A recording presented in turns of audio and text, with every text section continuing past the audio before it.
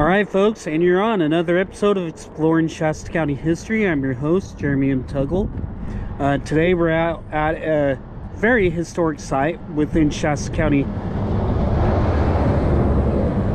Oh wait, let the traffic pass. This is the historic site of Redding's Bar.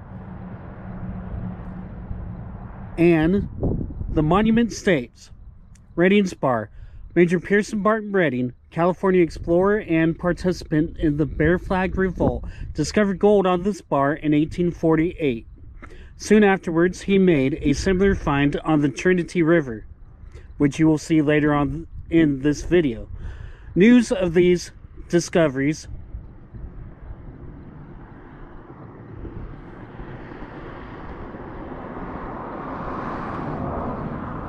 opened the entire northern region of California to the gold rush of '49. By 1851, the town of Clear Creek diggings had been settled near the bar, later renamed Horsetown. It was the commercial center for this mining area. Horsetown was destroyed by fire in 1868. California Registered Historical Landmark number 32. First registered August 1st, 1932. Plaque placed by the State Department of Parks and Recreation in cooperation with my work, the Shasta Historical Society, Darrell Moss Historical Fund, and the Trinitarians Chapter number 62, E. Clampus Vitus, May 16th, 1998. Coming up here, trying to film the plaque site itself, the monument.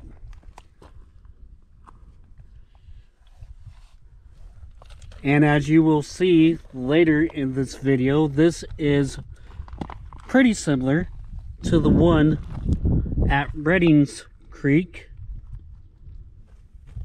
in Trinity County.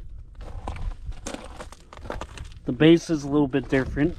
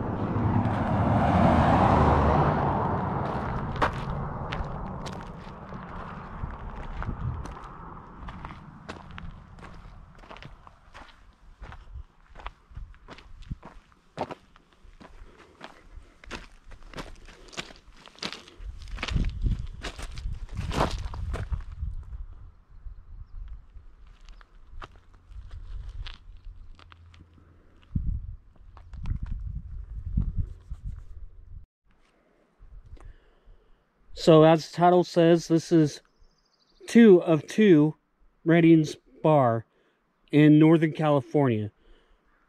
We are at a secluded campground at Douglas City, and this is in Trinity County. The first Redding's Bar was located in Shasta County on Clear Creek. This is at Redding's Creek. Redding's Bar and Redding Creek is named after Major Pearson B. Redding. The plaque here states, Major Pearson B. Redding discovered gold on this bar behind this monument in July 1848.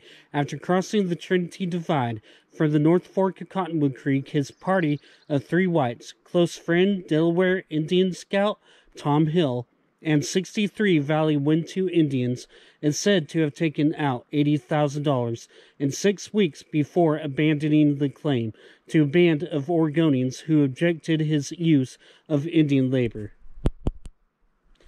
This is what the plaque monument looks like up close.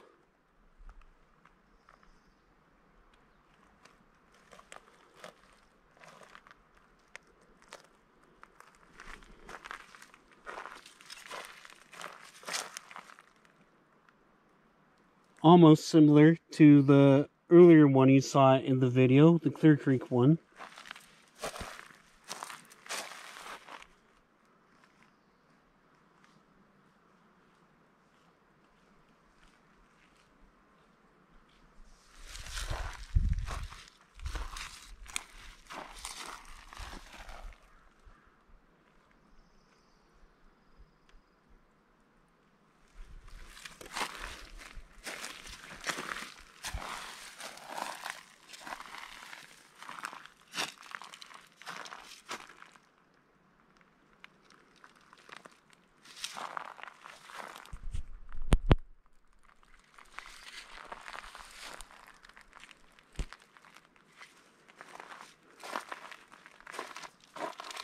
And I do know descendants of Major Pearson B. Redding. I'd like to give a close personal shout out to my friend David Templeman, who is a great-great-grandson of Major Pearson B. Redding.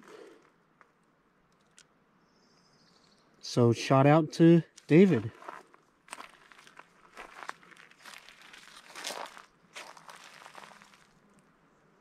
David and his family does not live here locally.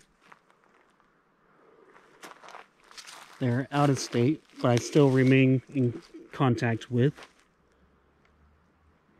And if you haven't yet, please subscribe to my YouTube channel. Thanks for watching, folks.